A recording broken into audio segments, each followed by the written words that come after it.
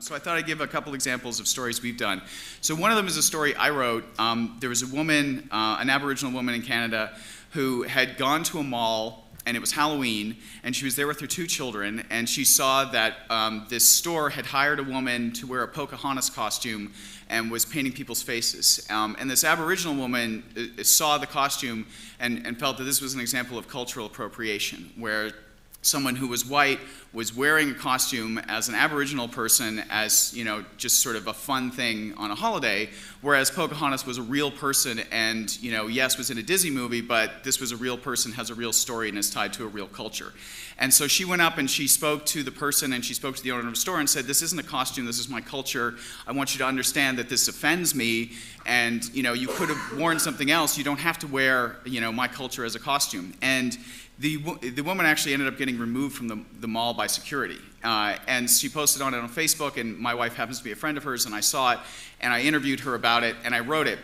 And the initial reaction from people in the comments was, some of them were like, this woman is overreacting, this is ridiculous, like, how far has political correctness gone?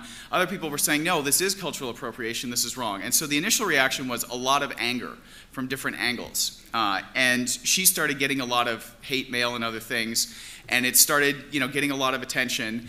And the thing that was really shocking about it was, I also interviewed the woman who ran the store, and she said, yes, this woman was overreacting, she shouldn't have made a scene like this. So they were on completely opposite sides of it.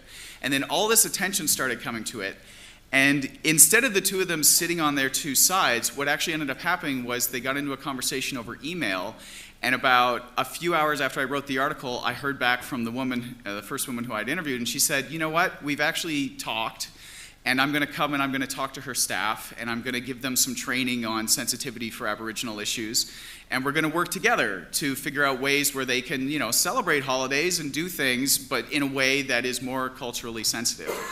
And so the nicest part of doing that story, because it's like you write the story and then you see how angry people are and how much people are just on different sides and there's nothing that's bringing them together. And the 2 people, the central people who had the initial conflict, actually came together and figured out a solution. And so then I got to update the story and say that. And for me as a journalist, it actually felt really good to do that. I'm not saying, like, you know, I helped solve the problem, because it was the 2 of them who did it. It wasn't me. But adding that update was a really good thing. And, you know, we pushed that out over social channels. But I also feel like, you know, we have to find ways to promote that aspect of it better.